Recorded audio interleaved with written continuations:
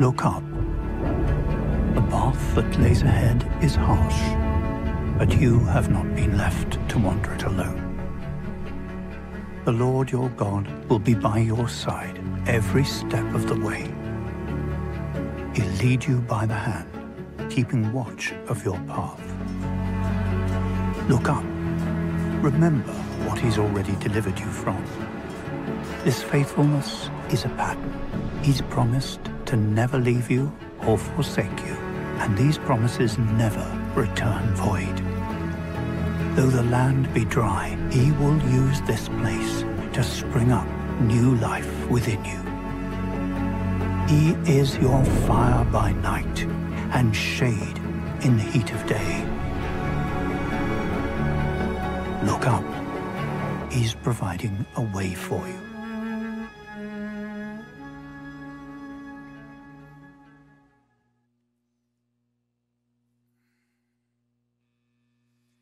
Summer, great to see you. Looking forward to diving into God's Word with you. If you would, go ahead and pull out your message notes, and we're going to dive in together here this morning as we dig in.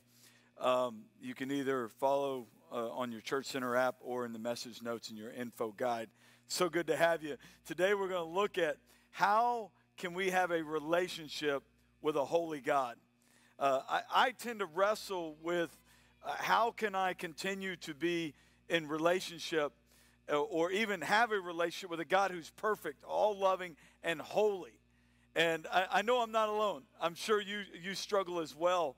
And how do you do this? How do you have this type of relationship with the Lord where he's this perfect Heavenly Father that is perfectly holy? And thank God, God gives us answers in his Word. And we're going to look at that today because I really believe we're going to look at this moment in the book of Leviticus that is going to be life-changing for every one of us. As a matter of fact, if you would, pull out your Bibles, or you can follow along on the screen to Leviticus 16, verse 30. And Scripture says here, "For on this day shall atonement be made for you, to cleanse you. You shall be clean before the Lord from all of your sins." And so we're looking at Leviticus 16:30, the Day of Atonement. And then in Leviticus 17:11 it shares, "For the life of the flesh is in the blood, and I have given it for you on the altar to make atonement for your souls. For it is the blood that makes atonement by the life." The blood is that is shed for you, Scripture shares here, that makes atonement by the life. And then in Leviticus 22, the second part is verse 16, Scripture shares, "For I am the Lord who sanctifies them." So it is the Lord who sanctifies us. And matter of fact, the title of this message is The Sanctifier. The Sanctifier, the one who sets us apart, the one who makes us holy. So God makes us holy so that we can be in relationship with him. So we're going to look at that in these passages of Scripture with the Day of Atonement. Now, the Day of Atonement, as a matter of fact, go ahead and throw up the books of the Bible real quick. On the Day of Atonement, what we have here, the first 5 books of the Bible are Genesis, Exodus, Leviticus, Deuteronomy. And so you have that, and then it dives into, Leviticus, Numbers, Deuteronomy. And I'd already ran out one of the books, and I'm like, I know it's not Joshua. What did I leave out of there? And so we have the Genesis, Exodus, Leviticus, Numbers, Deuteronomy. In the center of that, Leviticus, in the center of Leviticus is the Day of Atonement, which is the sacrifice of all sacrifices. And so these first 5 books of the Bible are called the Law, the Torah, the Pentateuch, the 5 books of Moses. But right here in the center of this first section of the books of the Bible is the Day of Atonement. And that's what we're going to look at today, and we're going to break it down in our personal lives. But before we do, I want to hit on what Craig just shared about Father's Day. And just from my heart, I just want to say, hey, happy Father's Day, men. Great to have you here. today. This message will be for all men, but also ladies. For anyone, this message is going to speak directly to you today. But I just want you to know, Father's Day for years early on for me in church was really hard. It was really difficult. I had a gaping father wound. I really needed a lot of healing. And through the years, it has been amazing how much healing the Sanctifier God has done in my heart and life. And so now I look forward to Father's Day big time. I love it. I see myself as a wounded healer, a leader who walks with a limp but has been healed by God. And so I encourage you, I really believe there's deep healing in your life. And the Day of Atonement in Leviticus 16 speaks directly to that. And not only, it may not be a father wound. Maybe you've been wanting to have a family with kids and have not been able to yet. Or maybe you have some current broken relationship in your life, and today brings up those issues. Maybe you lost your dad this past year or two. Maybe a wayward child, and you're feeling it inside today. I want you to know our prayers are with you, and we're just praying God's grace and God's miracle-working power to bring healing in your life. So as we find this healing in Christ, whether it's a father wound or any other area, when we're talking about Leviticus, there is so much animal sacrifice that's going on in the book of Leviticus. And it's really gruesome. I mean, it is gruesome.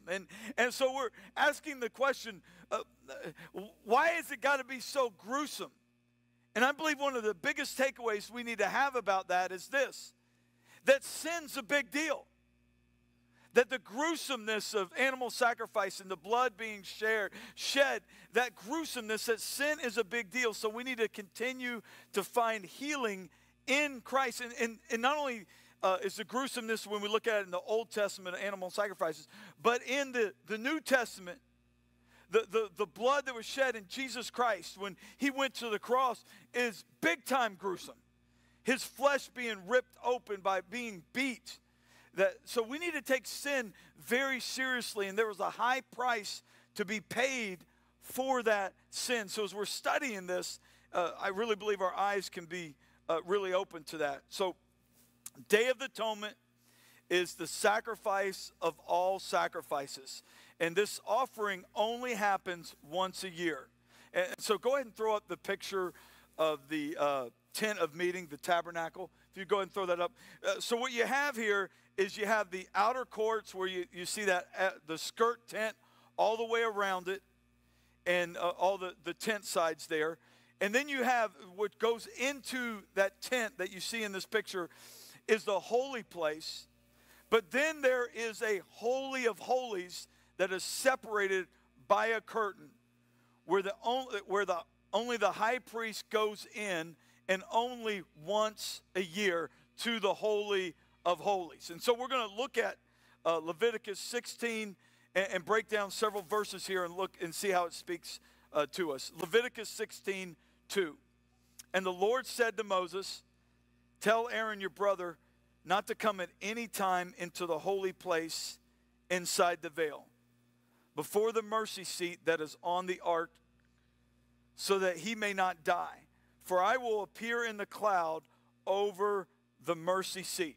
So Aaron, who's Moses' brother, is the high priest, and he's to enter in only once a year into the most holy place.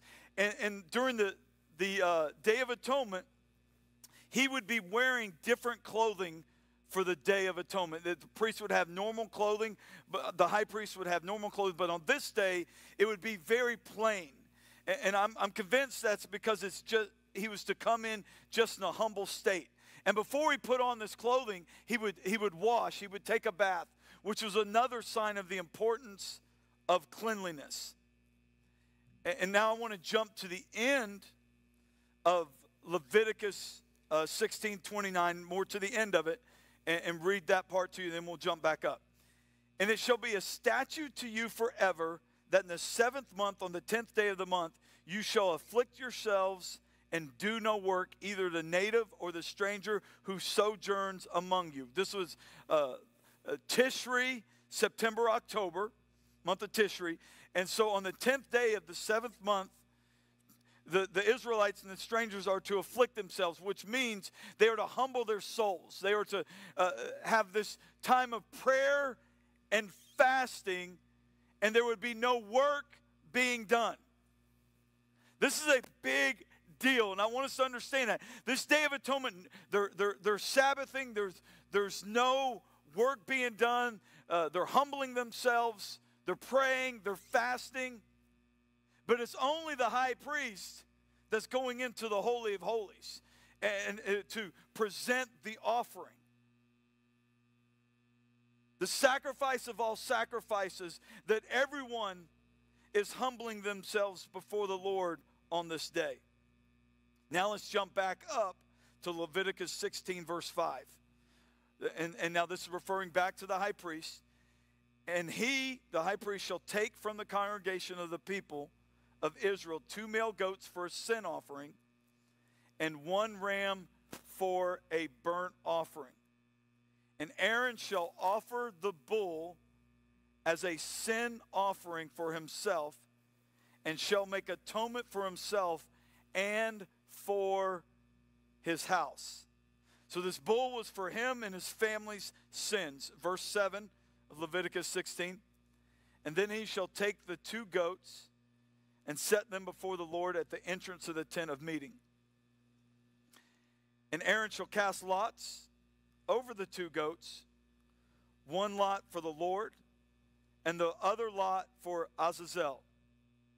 And Aaron shall present the goat on which the lot fell for the Lord, and use it as a sin offering. In our day, it's kind of like they would cast lots, and kind of like dice. They would cast lots, and the Lord would determine which goat would be of the 2 process here, which I'll explain. On which the lot fell for the Lord, and use it as a sin offering. But the goat on which the lot fell for Azazel shall be presented alive before the Lord to make atonement over it, and it shall be sent away into the wilderness to Azazel. Now one would be sacrificed, and the other would go out into the wilderness. So Aaron prepares a bull for a sin offering and a ram for a burnt offering, atoning for the house of the priests. He also prepares 2 male goats for a sin offering and a ram for a burnt offering, atoning for the people. Now one of the 2 goats for the people's sins purifies the tent of meeting, which I showed you the picture of, while the other is presented alive to be sent away into the wilderness. Now the meaning here of Azazel is uncertain. Many take it to be a proper name, since it is parallel to the Lord in verse 8, and thus conclude that it is the name either of an otherwise unknown demon or of a place. The tradition explanation is that Azazel is a compound word combining goat with going away. The word would then mean goat that goes away, hence the conventional scapegoat. Each of these explanations has its difficulties. In any event, the point is clear. The goat is sent out in order to take away the sin of Israel. So let's look at this. The one goat is sacrificed, and the blood is cleansing the tent of meeting and covering it. And then we pick it up in Leviticus 16, verse 20. And when he has made an end of atoning for the holy place with this goat, in the tent of meeting and the altar, he shall present the live goat. And so this is now moving to the one that stays alive. And Scripture shares that Aaron shall place both of his hands on the head of the live goat and confess over it all the iniquities of all the Israel and all their transgressions and all their sins. So Aaron places his hands on the live goat as a symbol of all, I'm emphasizing because here in Scripture it emphasizes all the sins of Israel. go onto this goat, and he shall put on them the head of the goat and send it away in the wilderness by the hand of a man who is in readiness. So then they have another individual who has been chosen to take this goat, and I'll read it to you, verse 22. And the goat shall bear all the iniquities on itself to a remote area, and he shall let the goat go free in the wilderness. So the two goats, the one is sacrificed for cleansing. Then the other goat is not killed. It's a live goat, and Aaron places his hands on the live goat. Jacob, can you hand me that truck right there on the front row there? Appreciate that. So it's like my kids used to love when they were real young, when, matter of fact, my daughter Mary called them the Trashers. And they just think it was so cool that when they would come to get our garbage, matter of fact, on Christmas, the week after Christmas, when you get rid of your Christmas tree, and the Trashers, that she called the Trashers, came to get the Christmas tree, she asked Jenny and I, hey, are they going to bring our Christmas tree back? And so it was just really cool, and explaining, no, they take that to, a place where they get rid of all the Christmas trees. And so it was fun. But when we think of a garbage truck taking all of our garbage away, or if you're a little kid, like my daughter would call it, the trashers, is they would take all the trash away. The scapegoat, the second goat, is like a garbage truck of all the sins, all of our garbage, all of the sinfulness of the people of Israel, that it would carry all these sins away and take them out into the wilderness. So what we're looking at here is, it's really like the goat is like a garbage truck. So Aaron leaves, so as this has happened, then Aaron leaves the Day of Atonement clothes inside the holy place because they are holy. They're not to be worn for the normal activity of the high priest, and he washes again. And matter of fact, the person who handles the Azazel goat that goes out into the wilderness and lets it go also washes himself, because I'm sure because they're saying now he is ceremonially unclean, so he washes as well. Then we pick it up, Leviticus 16, verse 32 and 33, which is a review of what we just shared. And the high priest, who is anointed and consecrated as priest in his father's place, shall make atonement, wearing the holy linen garments. He shall make atonement for the holy sanctuary, and he shall make atonement for the tent of meeting and for the altar, and he shall make atonement for the priests and for all the people of the assembly. Wow, this is so good. So rich. Now, this Day of Atonement. Now let's jump to the New Testament. Now remember, the high priest would go into the Holy of Holies behind the curtain, and it was only once a year, and it was only him, into where the Ark of the Covenant was, into the presence of God. And in Matthew 27, verse 50 and 51, Scripture shares, and Jesus cried out again with a loud voice, and yielded up his spirit. And behold, the curtain of the temple was torn in two from top to bottom, and the earth shook, and the rocks were split. So when Jesus Christ dies on the cross for the sins of all the world, this curtain is ripped from top to bottom. What has happened? God has provided a way so that a sinful people can be in relationship with a holy God. But no longer does the high priest need to go in once a year to offer this sacrifice. It has been done on the cross, that now, because of Jesus, what he's done, that we have instant access into the presence of God. This is awesome. This is so cool when you look at this Day of Atonement and then how it points red thread in the wilderness to Jesus Christ dying on the cross for our sins. So when this thick temple veil that covered the doorway to the Holy of Holies was torn in two by God, God was indicating that the Old Testament priesthood was no longer necessary. Now people could directly go to God through the great high priest. Who? So directly to God, the great high priest, Jesus. Now let's jump into also, let's look at Hebrews 10 verse 19, where God speaks to this as well about Jesus opening the way to the Holy of Holies. Red thread, Hebrews 10, 19. Therefore, brothers, since we have confidence to enter the holy places by the blood of Jesus, by the new and living way that he opened for us through the curtain, that is through faith, and since we have a great high priest over the house of God.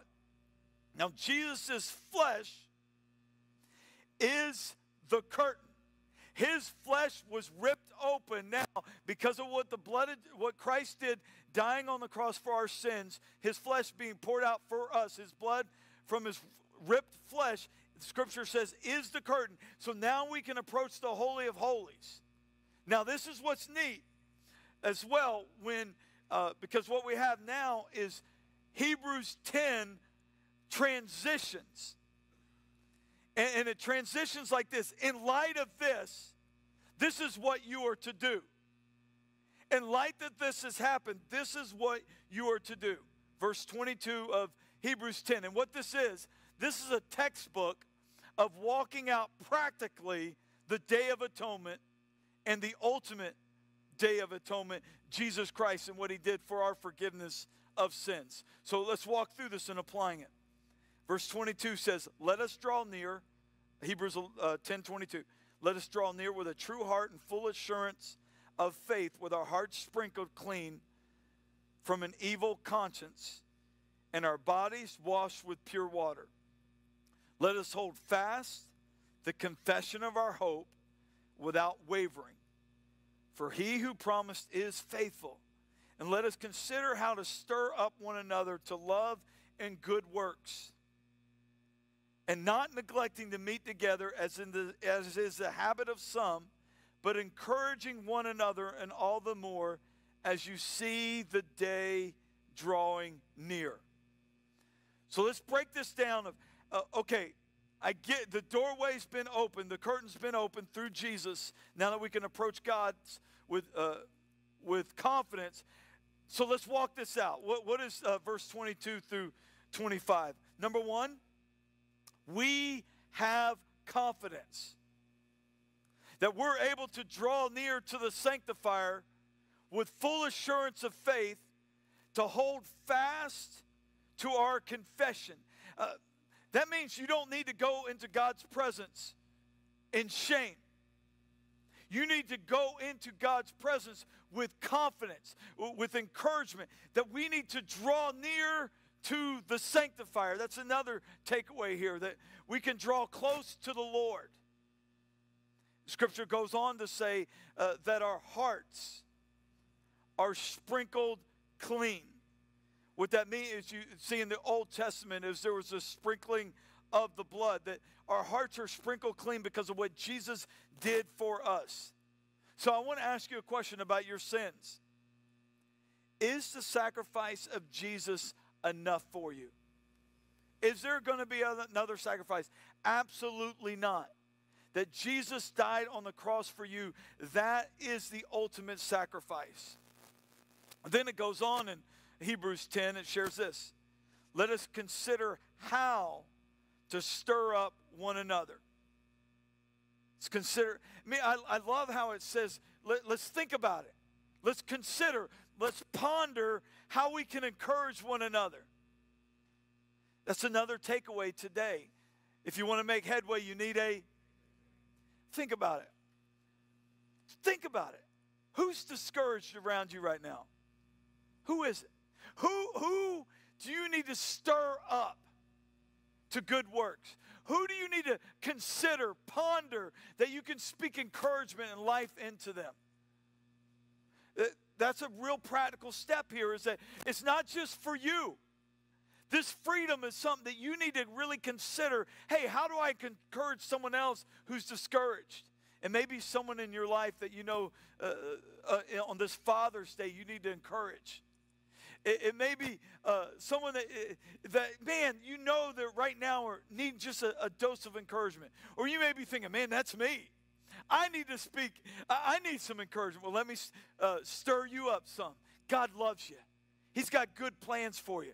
I encourage you, because of what Jesus did on the cross, you have instant access into the very presence of God, into the Holy of Holies. So, matter of fact, turn to someone next to you and say, hey, God's got good plans for you. Go ahead right now. Your neighbor on the left and right. God's got good plans for you.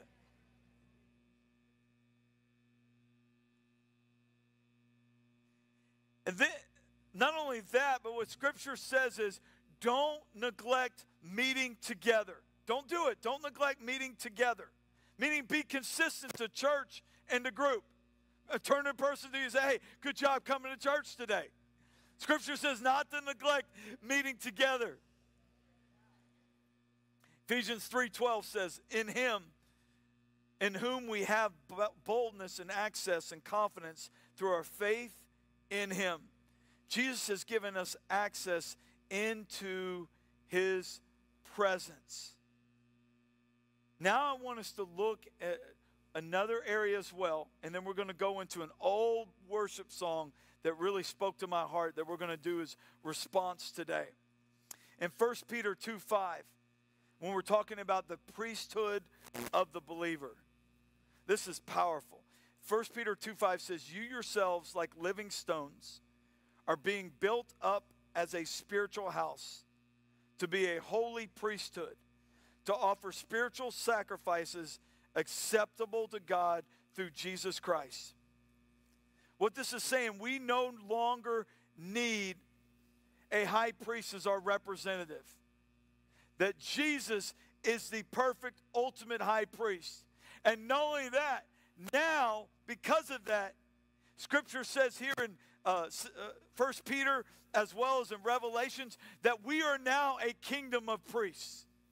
We are what they call the priesthood of believer, that we're now God's representatives here on earth. We're his examples. Isn't that great news? That we are priests. We're a holy priesthood, a kingdom of priests. Matter of fact, 1 Peter, we're his representatives now. 1 Peter 2:9 and 10 shares, but you are a chosen race, a royal priesthood, a holy nation, a people for his own possession. And then it says this, proclaim, this is so cool. It says to proclaim the excellencies of him who called you out of darkness into his marvelous light. Once you were not a people, but now you are God's people. Once you had not received mercy, but now you have received mercy. We're to proclaim the excellencies of him. What does that mean, proclaim? That means we're not to stay quiet. We're to share the good news with people around us. This is great news that we can approach the throne of grace with freedom and confidence. The curtain has been ripped. We have instant access into the presence of God as we place our faith in Christ and what he's done for us. It goes on and says, 1 Peter 2, verse 11 and 12, Beloved, I urge you as sojourners and exiles to abstain from passions of the flesh, which wage war against your soul. Keep your conduct among the Gentiles honorable, so that when they speak against you as evildoers, they may see your good deeds and glorify the God on the day of his visitation. What Jesus did on the cross, he sanctified you. He is the sanctifier. He set you apart. He declared and made you holy as we place our faith in what Christ did.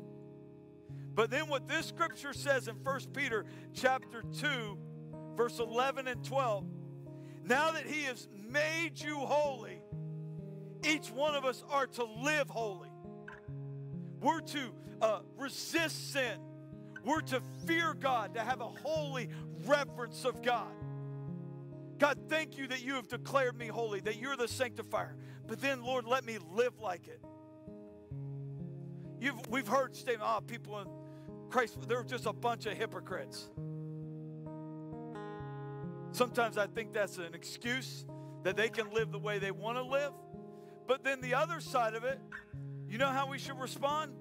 Let's make sure we're even more resistant to sin, that we live holy, that our lifestyles present Jesus in a way that people want what we have, that there's this incredible heart desire to live holy. Oh God, I can't touch that sin anymore because of the high price that you paid on the cross for me. The gruesomeness of your sacrifice. Sin is a big deal. So you sanctify me, and now you're declaring to me, live holy.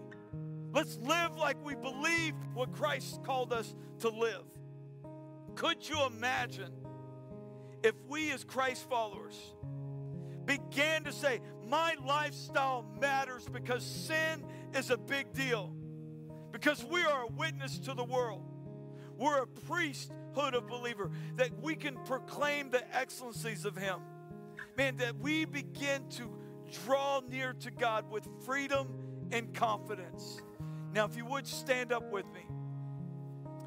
And in response, I'm going to pray for all of us. Some of you, you've never placed your faith in Christ, what He's done for you. Others of you, you have. And this is a renewal of your commitment to the Lord. And then we're going to go into this worship song I sang years ago, Take Me In. It's all about atonement, the Day of Atonement. It's all about what Jesus did for us. So as I'm going to pray out loud with me. Lord Jesus, I believe in my heart that you were raised from the dead. And I confess with my mouth that you're Lord. From this day forward, I choose to serve you. Jesus, come into my life. Make me the person you want me to be. Lord, I'm a sinner. Forgive me of those sins. And God, help me to live differently.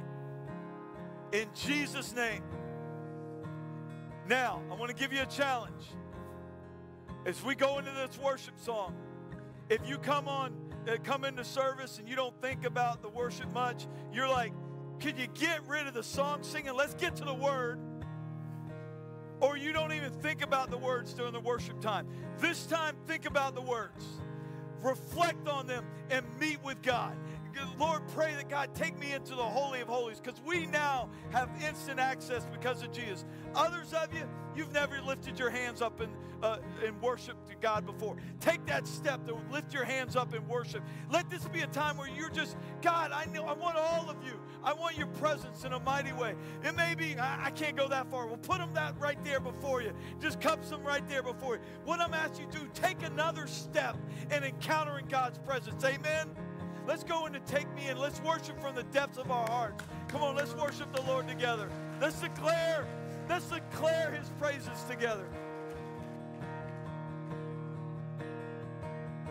Take me past the outer courts, into the holy place, past the brazen altar, Lord. I want to see your face.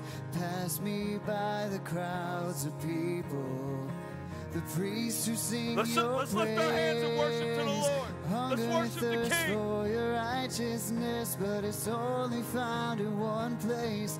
Take me into the Holy of Holies. Take me in by the blood of the Lamb. Take me into the Holy of Holies. Take the coal, cleanse my lips. Here I am, Lord. Take me past the outer courts, into the holy place, past the brazen altar, Lord. I want to see your face. Pass me by the crowds of people, the priests who sing your praise. I hunger and thirst for your righteousness, but it's only found in one place. Take me into the Holy of Holies. Take me in by the blood of the Lamb. Take me into the Holy of Holies. Take the coal, cleanse my lips. Here I am. Take the coal, cleanse my lips. Here I am. Let's give God praise. Amen. Amen. We serve a big, amazing God. You may be seated. That's how a sinful people can have a relationship with a holy God.